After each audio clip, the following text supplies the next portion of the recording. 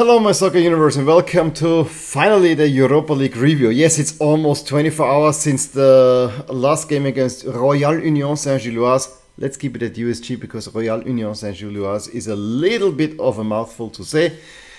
Ended, and I typically want to get out videos sooner, ideally even shoot a short video. However, Friday mornings at the moment are a little bit hectic. And then add to that that we were at the game yesterday, so sleep is not little. I finally got there. We'll do that. But overall, I'm in a really good mood. LASK played really well against USG yesterday. Really well. And although the other result in the group, you needed the win to stay alive, you're not eliminated, but the other result in the group did not go your way. And so there is a good chance that you will not survive the winter in the Europa League or even the Conference League. Be it as it may, beating the first place team in Belgium 3-0. That is a statement and actually shows the really good form that LASK did have over these past 3 to 4 weeks, where beating Salzburg, beating Sturm Graz, and having a very unlucky loss against the Royal Union Saint-Gilloise. I said it once more, against USG, away from home, one that I still bemoan a little bit. We'll have to talk about that as well. So the way I'm gonna do it is, since I did not do any video, I mean, you saw my short on the last loss at USG, potentially that I shot in Venice when I was there, so you may have seen that one, but I didn't talk about the other games. So like I did with the Champions League and the Conference League, I'm gonna at least have the results from 2 weeks ago also in there, but will focus heavily on match day 4. You will see always going the results and the current standings through, so there's a little bit more complete information as we go on. In the first part of the video, I will definitely focus on LASK and the situation in Group E. Then we go through Groups F and H, and then at the end we go through A to D. So that's kind of the route that I've laid out for this video. Now I know I'm talking already a little bit much, but let's go. Let's talk Group E and yeah, LASK 4. I mean, 2 weeks ago, Liverpool got an easy win over Toulouse 5-1. Everyone expected that. But LASK knew that after throwing away the game at Toulouse, not maybe throwing away, but you should have gotten a draw out of that game at least, because that Toulouse team was nothing. Honestly, it was as disappointing as LASK performance. Should have gotten something out there. You knew you have to get something from USG, if not win it, at least get a draw. And they played really well in the first half, unfortunately playing in pink. And I actually for once want to defend it, because I think the black jerseys with the yellow and blue would have not contrasted too well. I think that UEFA probably said maybe the pink is the better option. I actually agree with that. However, I also understand the pink is not a color that LASK fans wanna see. So that caused 20 minutes of delay in support and actually had repercussions at the last home game as well. Be it as this may, LASK played the first half really well. Yes, it was maybe even, but I have to say, especially in the second half of the first half, LASK really took over. They took the lead through Moses Uzo and should have gotten a second one right there. The problem is that he took off George Bello because he was also already on a yellow card and wanted to avoid going a man down, and these changes didn't work well. And Union Saint-Gilloise, I keep saying that USG got back into the game, but LASK were holding on. But the longer the game went, the more they were holding on. And I can tell you right there, I mean, I was watching this in Venice, and I kept telling to my wife when she said, how's LASK going? Yeah, we're leading, it's really good what they're doing. And then I was going, the longer it went on, it was more like, if they concede one, they will lose it. And it's exactly how it came. Giving away a stupid penalty, looking at it and he knew exactly that this was not what he needed to do. You concede an equalizer, and then I thought they get at least a point out of this one. They actually had a chance, but you were kind of hanging in there. And 4 minutes of stoppage time, I say, at least you're getting a point out of it. You had the ball high in the opposing half, and then you give away a free kick. And from the free kick, the last kick of that game, Burgess has it in. This was really damning and very bitter.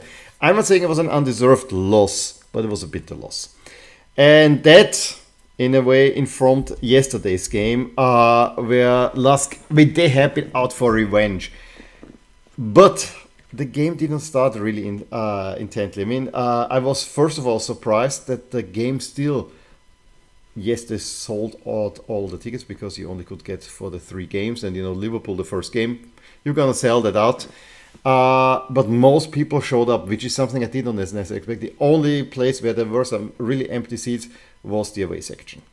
This time my brother couldn't come, so it was me, my wife, and my father, which is always fun to have that combination. And yeah, the game started out relatively tight, and I have to say, at least in the first half, I had the feeling that USG is a harder opponent than Sturm Graz was, and that says something. You could tell that this is a really good team. However, LASK were really aggressive for most of the time and got into the game. And I would have to say, starting from minute 20 on, LASK were better. Yes, you more or less scored with the first real chance because it was a good attack where Uso takes a shot, and Burgess, the guy who hit us so badly, handball in the box. It's a penalty. Penalty stands. Jules this time is not taken because he missed already 2. And it is Sasha Horvath who has been amazing. And yesterday again, the amount of running and working that this guy does, I really think he should be in the national team. He steps up and easily converts that one. And while USG had a few situations that were a little bit dangerous, they didn't have a shot on goal. It was either went high or it was blocked or they attacked fizzled out early. It was then LASK who had really good chances, and one through Uso and Schultz again goes to Burgess on the hand and falls to Uso, who is unfortunately offside, who pulls the net. We thought it's 2-0, and you think again, yeah, it's only 1-0 at the half. However, deep into stoppage time, it was already a 9th minute, a really nice attack. Again, Uso, Schultz to Bello, whose shot is parried by the goalie. We get the corner, still the corner kick, and from the corner kick, Maxim Talavierov, now Ukrainian national team player, heads it in his first goal for LASK, and that's 2-0 at the half. Exactly what we had against Roma, but this felt actually like a good lead, especially since LASK played really well this first half. Second half, USG makes a few changes, and I have to say for the first 20-25 minutes, maybe it took 5 minutes to get into the game, but then for the first 20-25 minutes, and the problem is, this was all again on the other side. We didn't get much of the game this time around. Usually against Liverpool and against Sturm, we had all the game with us. Now it was more on the other side, but hey, you win it. But USG did create a lot of pressure, and LASK had a really hard time getting out of the pressure. They barely could stitch 2 passes together before USG player Gal got again, and you really had to dig deep a little bit. And that pressure lasted, however, it did not result in any chances. There was one lucky piece where CS surely would have given away a penalty, hands penalty. Fortunately, the player was before in offside, because otherwise it would have been a penalty for USG, and that might have tightened things up. Also, huge credit to the LASK crowd on this evening. They have this new game where they sing a song, the fan block splits itself in half. One sits completely down, the other one is standing, singing, sit down, the other one standing. They did it for about a while, but after 5 or 6 minutes, so you could see that the next on the side, those guys started to sing this too, and then it became a back and forth between those, and then at the end it made the entire stadium. It was fan block stadium, and that entertained the entire crowd for at least 10, if not 15 minutes. And this was exactly in this pressure phase where I think this gave a little bit of lift probably to the players as well. Then with some changes, and after a while you could see that LASK is taking on the fight a little bit more.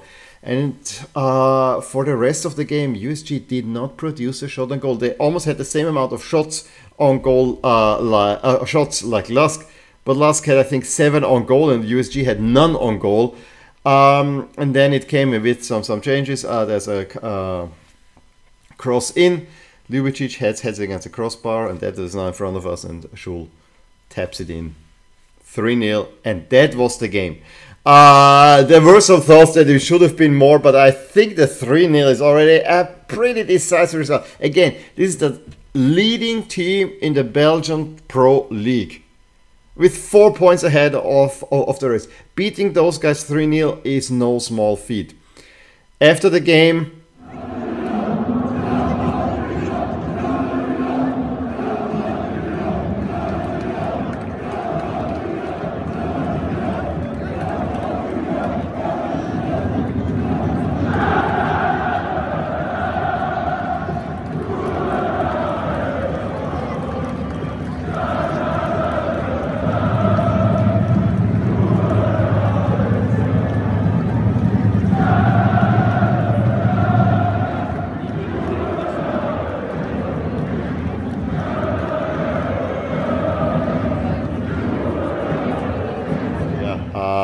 it was a great experience. Unfortunately, we already saw, because one guy next to the wall was checking shots, that at the same time Toulouse were winning against Liverpool 3-2. And that doesn't compute. I mean, Liverpool 5-1, yes, they played a second string team, but being down 1-0, very unlucky at the half. Then they make it 2-0, although they bring on Szoboszlai and Salah. Toulouse makes it 2-1, and Liverpool pulls them back, another own goal. Immediately Toulouse make it 3-1, and then they actually push with Jota getting another goal. And they would have gotten equals, which is a result that I would have taken, more or less. But it's a win for Toulouse. And now in the table, this means we have Liverpool with 9 points. They are not through. And they have to take the next game seriously. And who are they playing? These guys. LASK. Not happy about that. But hey, maybe this might actually... No, Nobisvent and Toulouse on 7, USG on 4, and LASK on 3. Meaning if LASK lose in Liverpool, which is something you would expect, and then USG win against LASK is already eliminated, which is a scenario I don't like. I hope that everything else goes a little bit like form, that, you know, it's a draw between Toulouse and USG, and then LASK can win on the last match day against Toulouse, whereas Liverpool beat USG. Then LASK would at least get a third spot. So that would be what I would like. But again, I am more happy about that statement win and that they finally got on the board. You have the points, you make some money there, and maybe it's not even that desirable to go over in the Conference League, although it would be good for the Austrian League and the 5-year standing. So that's Group B. Let's go into Groups F through G. In Group F, we had one game, the one of Maccabi Haifa, because of recent events, was postponed. This is happening now on the 6th of December.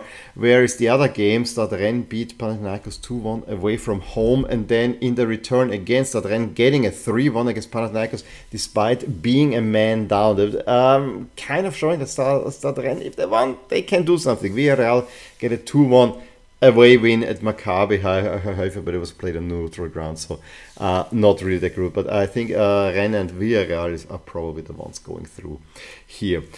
In Group G, we had, after the last round, Sheriff and Servette playing 1-1, and Roma beating Slavia 2-0, where I think the biggest problem connection is that the Italian authorities didn't allow the biggest away tee forever by Slavia fans to be displayed. Slavia fans displayed it then on another day in their own stadium in the center circle, and also I think displayed the same thing on their home game, where they completely dominated Roma and deservedly won 2-0. It could have been uglier. Roma did not show up. The best thing about Roma are those beautiful third jerseys, but everything else was ugly and disgusting what Roma showed. And in this form, I don't know. Maybe Roma was saving themselves for the derby on the weekend, which is not beyond them, but this was a major, major disappointment. Servette, though, turn around a deficit against Sheriff Tiraspol, which is it's 2-1 win, although Sheriff also got 2 red cards, so that was definitely helping in this way. Still, Slavia and Roma should make it out of this group. That's for sure. Now that they're level on points and even 2-0, 0-2, it's goal difference by Slavia at the moment is leading. In Group H is already Bayer Leverkusen through, although they got a easy win at home to Karabakh, and then kind of a lucky late penalty win through Boniface at Karabakh yesterday, and Molde did the double against Hecken 5-1 at home, another emphatic results, and 3-1 away from home. Hecken clearly outclassed, and it will come down to the final match between Karabakh and Molde I would say, and then let's see what Leverkusen does there as well. But it will come down between those two, with Karabakh having a little bit of an advantage. Going over to Group A, we had West Ham losing to Olympiakos away from home, but they got revenge. Yes, they're winning through a really well played Paquetá goal, 1-0. Fortunately, it counted because it was a brilliant play. There was an offside given. Whereas Freiburg got all the points against Bačka Topola, 3-1 away from home, and then yesterday 5-0. Although in the first half it was much tighter, but then in the end Bačka just fell apart, and all the substitutes for Freiburg wanted to score. It is West Ham and Freiburg there. I mean, Olympiakos 9-9-4. Olympiakos do have a chance, but I would think that West Ham Freiburg I think West Ham will cruise, and Freiburg will probably just need a point against Olympiakos, and that's that. Group B, the hipsters group, looks now all OM and Brighton to be honest. Brighton does the double over Ajax, 2-0 at home and 2-0 away from home, and the same thing is for OM against Ajax, also doing the double. I like the tifo of the Ajax fans proclaiming the friendship between the two teams, which is really cool. I'm sure that OM did the same thing in Marseille as well. But with those 6 points that Brighton and OM did, they look not good in the group. And remember, this was a group that Ajax started out really well by beating Brighton. So yeah, and Ajax look already in deep trouble there with only two points. I'm not even sure that they will go into the Conference League. Group C is very much Betis and Rangers at the moment. Yes, Betis have lost again, but they do the double over Aris Limassol. Yes, they could have been more. I mean, they missed even a penalty, but it was a pretty comprehensive performance. Sparta and Rangers played out a 0-0, and yes, the Rangers won. They were better than Sparta, to be honest. So it looks like Rangers and Betis will go through from this group. And then in Group D, we already have Atalanta through because they do they win the head-to-head against Sturm. So if Sturm go level, with still Atalanta being ahead. The first game was actually a pretty impressive performance by Sturm. They had a 1-0 lead, and Atalanta through Muriel got 2 goals. Sturm go a man down and still get an equals. We're pushing for a winner. This would have been a famous result for them. Yesterday, tense and tight first half, and the second half, Atalanta just better. Converting one, I think, through Jim City was kind of a messy goal, but it could have been many more. Sporting actually lost points at Rakov away from home, which is a little bit so surprising, but I think they played with 10 men. Yesterday they got 2 penalties. Rakov was reduced to a man, but Rakov also scored. But Sporting also looking good, given that they won already in Graz. I mean, Sturm will need to win there to make it through, but I think the current 1-3 is probably also the final 1-3 in this group. Or the overall favorites, despite the loss, Liverpool are still strong favorites. And if you ask yourself, why are they such heavy favorites? Well, they are by far the highest rated team. They are also the team that already has qualified more or less for the next round. I mean, it is expected that they will qualify for the next round. And the other opponents are not that strong. Yes, from the Champions League, we see there could be some heavyweights coming in. And you see them all from Milan down. It's still Liverpool is a much higher rated team, and the chances of these big teams going in, yeah, it is what it is at the moment. Leverkusen is rising, so they are second, and I think I will second that in a way. Brighton, Atalanta, Roma. If Roma continue playing as they are, there's no chance. I bet Betis and West Ham should be considered as well. So if it doesn't be Liverpool, it could actually be quite the broad field. Now, the upcoming games here we see for groups A to D. I mean, Atalanta against Sporting. Let's see what Atalanta will do. We see also Freiburg against Olympiakos is a pretty big one. OM Ajax against Brighton is a very tight group as well. If Sparta want to move on, they probably should get something, because Rangers is probably going to win against Aris. Liverpool LASK. Okay. And Toulouse against USG, I think, is a pretty big game. And yeah, that's about it. And with Molde against Karabakh. In any case, those were my observations. Again, I'm happy. I'm not happy with the way the results turned out, but I'm overall happy with what LASK showed. This is for me the most important. It shows that the direction is there. I said it already, and I don't want to emphasize too much of it, but if they can conserve this type of form that they show at the moment, and that's a big if, there's a chance that LASK do some damage in the league this year. But I don't want to say more because I have seen it before, and LASK is Spursy. Let's put it this way. In any case, please give me a thumbs up if you enjoyed this video. Drop a line below if you want to add anything. You know, I rushed over services and groups. I'll be giving a very detailed account of my team. But, you know, it's my channel. It's my soccer universe. So there you go. In any case, I will talk to you soon. Bye. Hey there. I really hope you enjoyed this video. And if you did, here are some videos and playlists that you may enjoy too. Also, please consider subscribing to my channel and hit the little bell icon so you get notified whenever something happens in my soccer universe. And with that, have a wonderful day. Bye.